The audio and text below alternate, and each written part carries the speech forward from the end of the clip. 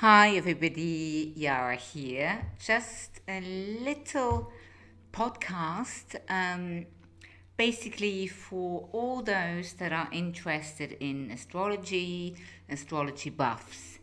It's just because it's so blatant or blatantly obvious. Basically, first off, if you live in the countryside, look west and you'll see a very tight conjunction between Jupiter and Venus in the night sky, quite close to the horizon. But they are almost exact tonight. And also in astrology. Now, what is very interesting is last April, I published also podcast with the same players in the same signs. So we have again, Venus, Jupiter and Chiron in Aries. Chiron stayed and moved a little bit in Aries, and Chiron will stay in Aries until 2027. So quite a long sojourn in Aries.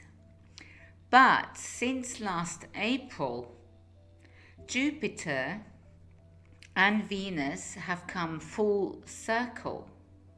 Though last year I think they conjuncted around 9 or 10 degrees, now they are 12 degrees and Chiron is at 13 degrees. So if you know where Aries falls in your chart, in which house, and if you know if it does aspect any other planet or ascendant at 13 or 12 degrees, particularly the fire signs and air signs, this will really give you a sense of deja vu.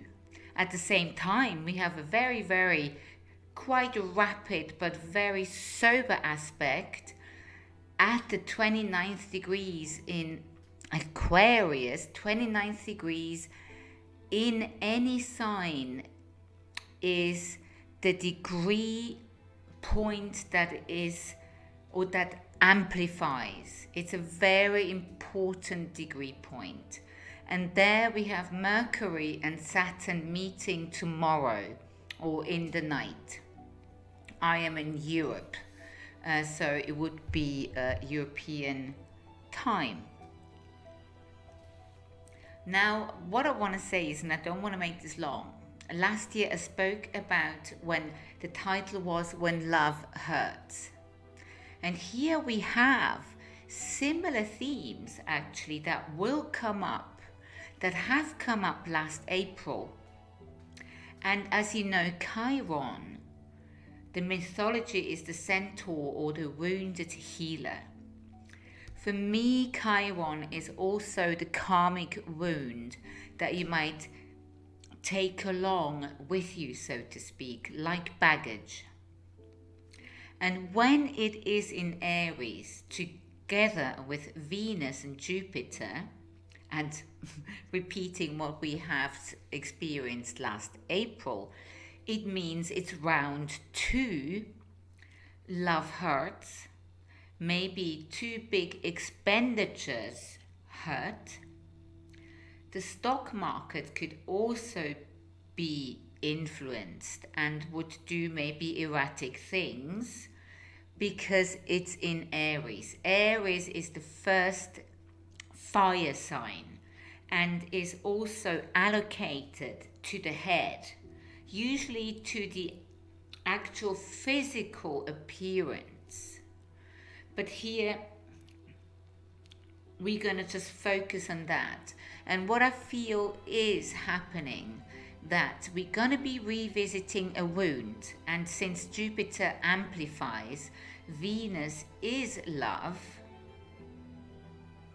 and it's in Aries, it's passionate.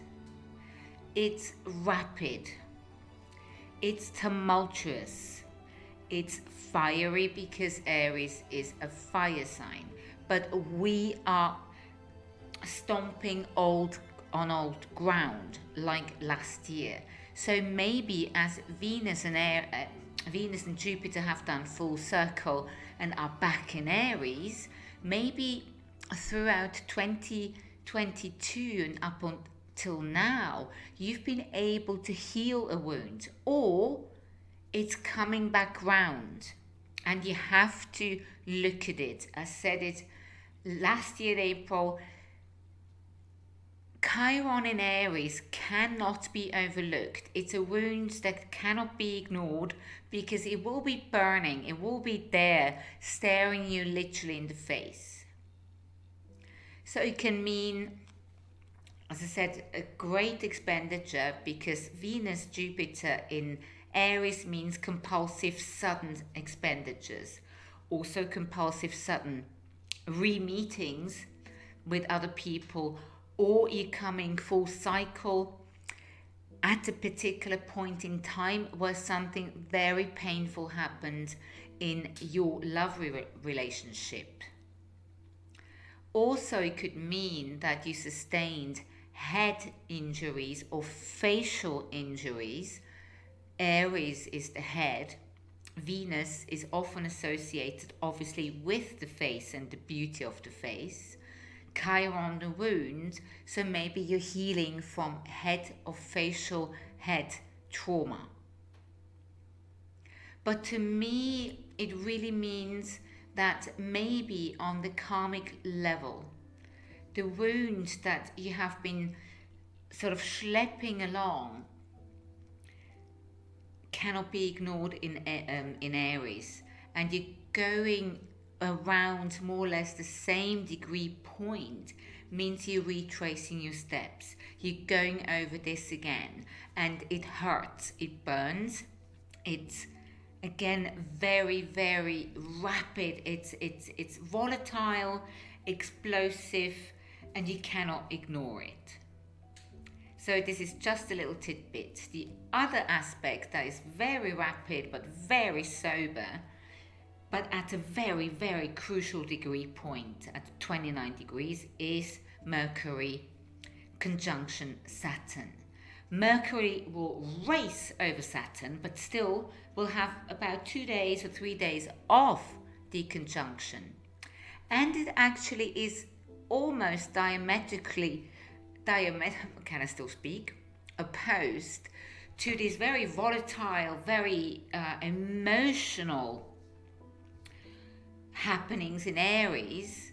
And that one, Mercury and Saturn, are in Aquarius. Aquarius air sign, very detached, the most detached of all the air signs. Mercury is very detached because it's our mental machinations. It's everything to do with communication, how we communicate, what thoughts we have. Saturn is grounding. Saturn can be foundations. Saturn can be limitations. Whereas Mercury is communication, be it written, be it spoken, be it done over the internet, it's communication. And it could be limiting. Maybe you're about to sign a deed for a house, and you will have sort of hidden clauses or hidden sort of little buttons in the spokes of your wheel. That can be Saturn, but it's a short-lived, very sober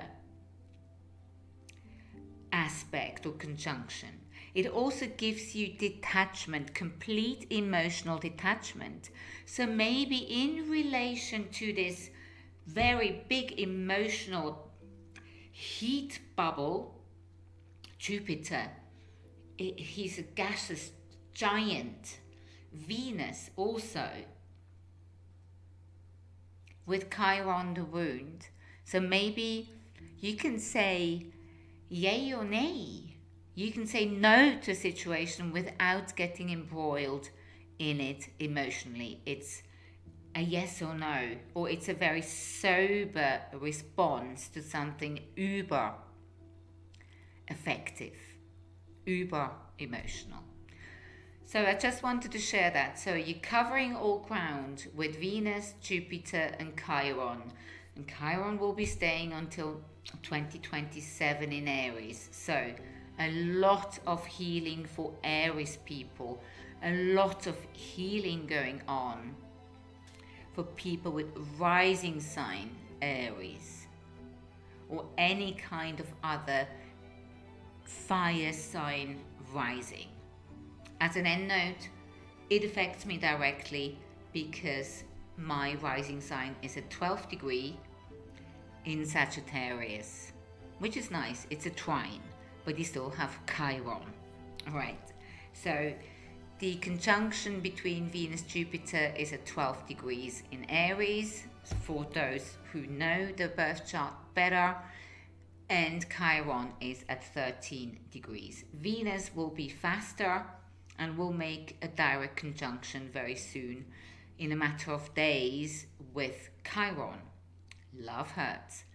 Also, childhood issues will come up again. Alrighty, love you all. Bye-bye. Love you.